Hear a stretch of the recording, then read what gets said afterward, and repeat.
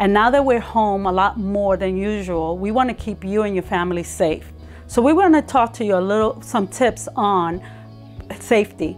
And one of them is medication. Remember that a lot of the medication we want to keep out of reach of children, so up and away and out of reach of children. And this includes vitamins.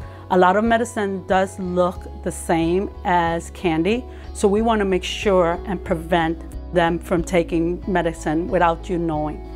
Also, we're using a lot of household products.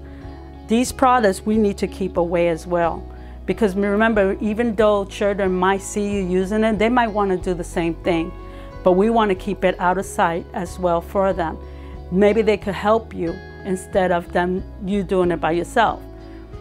This includes the pods, laundry pods. Remember, a lot of kids think that the laundry pods, they look so colorful and they might even smell good to them. They don't know, and they might put them in their mouth. So we want to keep them locked, secured, and out of reach of children. We're using a lot of sanitizers, and this is another item that we want to make sure that if you were using sanitize with them, and then keep it away, so that way they stay safe.